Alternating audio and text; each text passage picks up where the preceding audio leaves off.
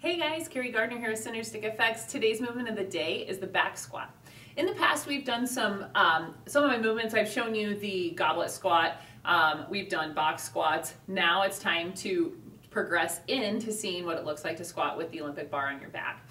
The first thing we want to talk about is your base of support. When you're squatting, your feet should be a little bit like right at shoulder width apart or slightly wider. You want a slightly toed out position.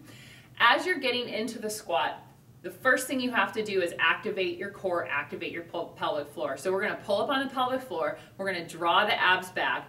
I want you to think about the carpet. If there was a straight line splitting me into right and left halves, I want you to try to rip the carpet apart with your feet. That's going to activate the external rotators of your hip, and it's going to keep your knees tracking to the outer two toes on each foot as you go down into the squat.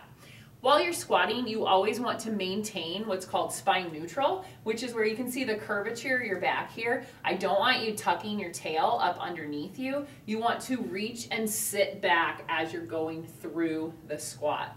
The other really important thing that you want to think about, your shoulders should never drop faster than your hips are lowering to the floor. You should have an even rate of descension down towards the ground. So I will show you what that looks like. You always want to make sure that you're nice and centered under the squat rack.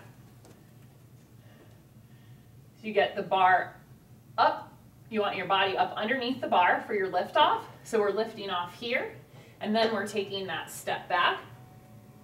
So my feet now, I'm looking down just to look at where my toes are, but I want to squat high on the wall. If you spot high on the wall, that keeps your scapular-thoracic joints in the correct position. My pelvic floor is engaged now, my abs are tight, I'm pulling back, I'm pulling apart of the carpet, and then I'm reaching back. Notice my shoulders are not dropping any quicker than my hips are.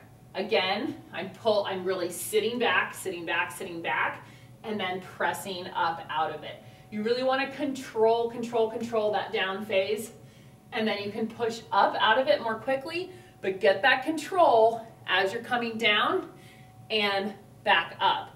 Notice also my knees are not really going past the toe of my shoes. They can go a little bit past, but you really want, what happens if people are allowing that to go on? It ends up being much more of a quad exercise, and you're not engaging your glutes. So you want to reach back as far as you can, and then coming back up.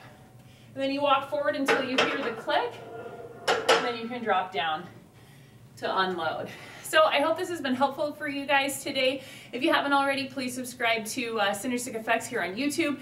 I also have Instagram and Facebook where I put out workouts at the end of the week after your Monday through Friday movements of the day. You'll get a workout on a Saturday, and then on Sunday I've been doing 40-minute workouts on the YouTube channel. So check that out too. I hope you guys will join me, and thanks so much. All right, bye guys.